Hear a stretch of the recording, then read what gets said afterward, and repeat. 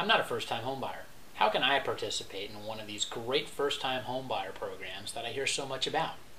My name is Bill Daniels. I'm a direct lender here in Tustin, California, and I help home buyers save time and money finding the best loan program specific to their needs. Oftentimes people think that they need to be a first-time home buyer to be able to take advantage of some of these low down payment or low interest rate programs. And that's simply not the case. There are a number of loan programs out there that many don't even know exist. Of course, there are the VA loans for vets, 100% financing with no monthly mortgage insurance.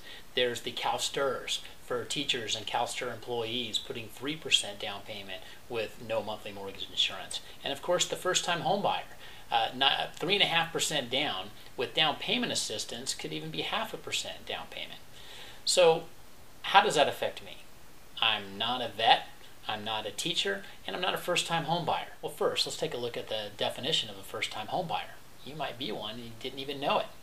The definition of a first-time home buyer in most programs is not having owned a primary residence in the last 3 years. That means that potentially you could have an investment property as long as you didn't live in it in the last 3 years and qualify for a first-time home buyer program. Secondly, Fannie Mae and Freddie Mac have released programs up to 97% financing. There are still loans out there. You don't have to be a vet. You don't have to be a school teacher. You don't have to be a first-time home buyer. 97% financing is still available. Even though you put less money down, please remember that there are other things such as closing costs and prepaid expenses that you want to think about.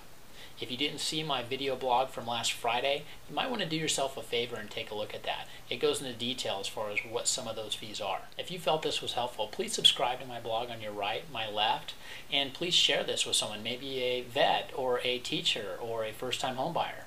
But remember, you don't have to be. Getting a home loan these days isn't impossible, and it doesn't have to be difficult.